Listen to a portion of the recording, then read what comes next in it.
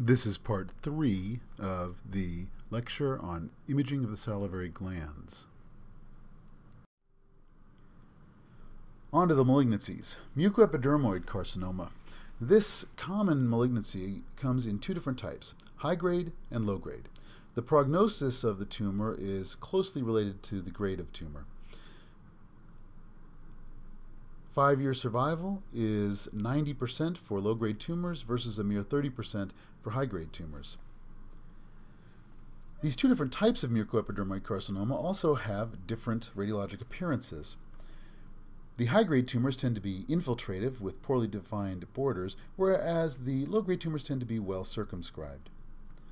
The risk of metastatic disease from mucoepidermoid carcinoma is high, such that even in the absence of radiologic findings, patients undergo neck dissections to look for occult metastatic disease.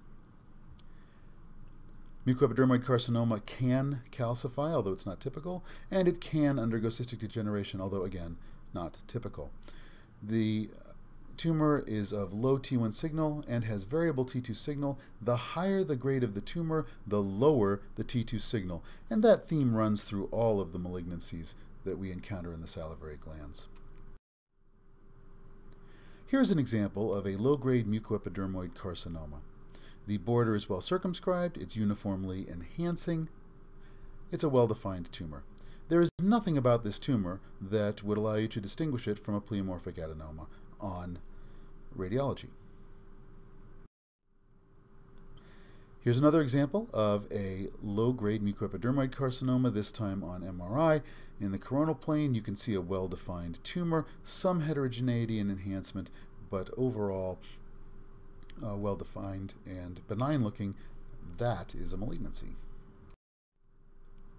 Here is a high-grade mucoepidermoid carcinoma. As promised, the margins are extremely ill-defined. It's infiltrating into the surrounding soft tissues. It looks like it's spread through that stylomandibular tunnel, which is why that's not a perfectly specific finding for pleomorphic adenoma, but very aggressive. This would certainly not be mistaken for benign disease given how ill-defined and infiltrative the border is. The other major malignancy that we encounter in the salivary glands is adenoid cystic carcinoma. Adenoid cystic carcinoma is famed for perineural invasion, although it's not the only tumor that will do so. It's also famed for being essentially incurable. Although we can get local regional control of adenoid cystic carcinoma, it invariably recurs, usually as lung metastases, often described as cannonball metastases. Now, the good news is that there can be a prolonged remission of adenoid cystic carcinoma. And by prolonged, I mean decades. If you go in breast cancer, for example, with 10 years of no disease, you're presumed to be cured. But that is not true of adenoid cystic carcinoma. 10 years, you've still got the disease, and it is still almost certain to recur. But the remission can be 10, 20, 30 years before recurrence, usually as lung metastases. Here's an example of adenoid cystic carcinoma, a very infiltrative, angry-looking mass, very poorly defined border. You can see a vein that has been encased by the tumor. And interestingly, you can also see some spread medially along this nerve right here. This is a very important nerve anatomically. It's the auriculotemporal nerve, which is a branch of the fifth cranial nerve, and lesions that arise within the parotid gland, although they usually travel up along the facial nerve if they're going to do perineural spread, will sometimes instead choose the auriculotemporal nerve and crawl up along the fifth cranial nerve. This is an alternate means of intracranial spread of parotid tumors. So it's very important to look for that when you're evaluating tumors, especially those prone to perineural spread. Here's an example of that perineural spread. You can see the tumor along V3 coming through foramen ovale and up here into Meckel's cave, which is expanded with nodular enhancement, and you can see it's also from there spread into the cavernous sinus over here. Here's another example of perineural spread, this time along V2. Here we are running through foramen rotundum back into Meckel's cave, and you can see that there's abnormal enhancement right where you'd expect the Gasserian ganglion. The normal configuration of Meckel's cave has been distorted by that anterior tumor spread. Here is a more classic form of tumor spread from a parotid adenoid cystic carcinoma. You can see that the stylomastoid foramen is completely filled with tumor, and as you look more superiorly, there's abnormal enhancement of the vertical segment of the facial nerve. This is the classic form of perineural spread for a parotid tumor.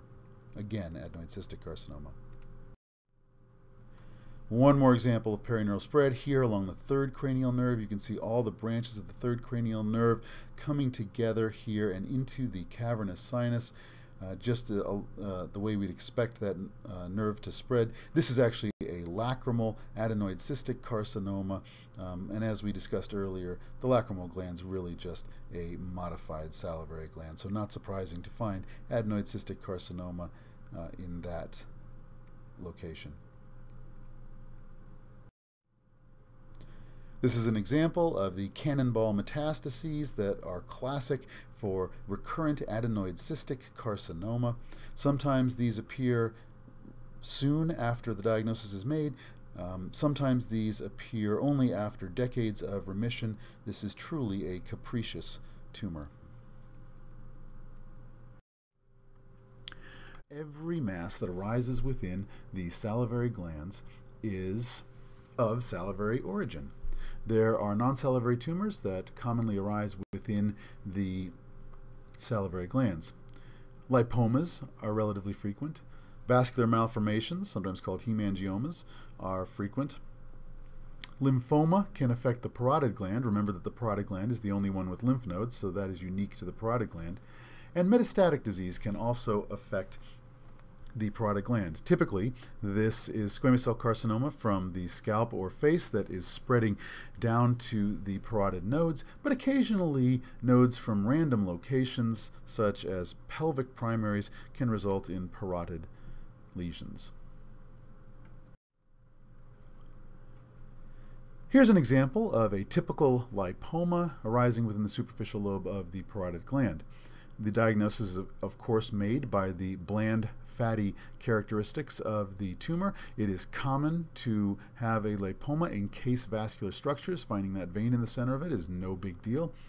This is a typical benign lipoma, and it is only of interest if it is a problem cosmetically.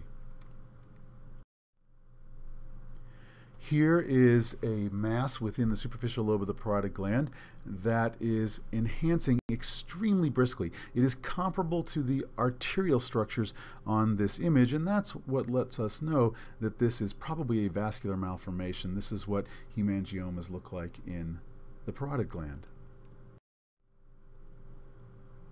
This is an example of a primary parotid lymphoma. There's not much here that allows us to be specific about this diagnosis. There are multiple lesions, and that might help us to include lymphoma on the differential, but there's nothing specific in this case. Here's another benign mass of the parotid gland, and I offer this up because there's very little about this mass that would allow you to distinguish any of the things that we talked about. This could be a pleomorphic adenoma. It could be a low-grade mucoepidermoid carcinoma. It turns out that this is another benign lesion of the parotid gland, an oncocytoma, but there's nothing about this image that's going to let you make that specific diagnosis.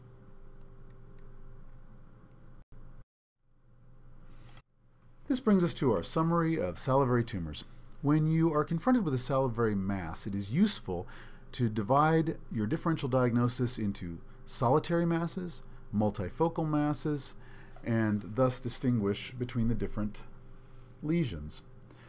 A solitary mass is either going to be benign or malignant, and if it is benign, which is most common in the parotid gland, then it's most likely to be a pleomorphic adenoma. If it is malignant, which is more common in the smaller glands, then it's likely to be Mucoepidermoid Carcinoma or Adenoid Cystic Carcinoma. Although Mucoepidermoid Carcinoma is most common in the parotid gland, Adenoid Cystic Carcinoma is slightly more frequent in the smaller glands. If you are confronted with multifocal masses, consider a Warthin's tumor, particularly if it is in an elderly male who smokes, which is the classic demographic. But also consider lymphoma, either primary or secondary, and metastatic disease as from scalp primaries. The bottom line, though, is that it is very difficult to make a specific diagnosis when dealing with salivary masses. Thus, these almost always require tissue sampling. In some instances, this tissue sampling may be performed as a fine needle aspiration, and in some instances, this tissue sampling will be an excisional biopsy with or without a neck dissection.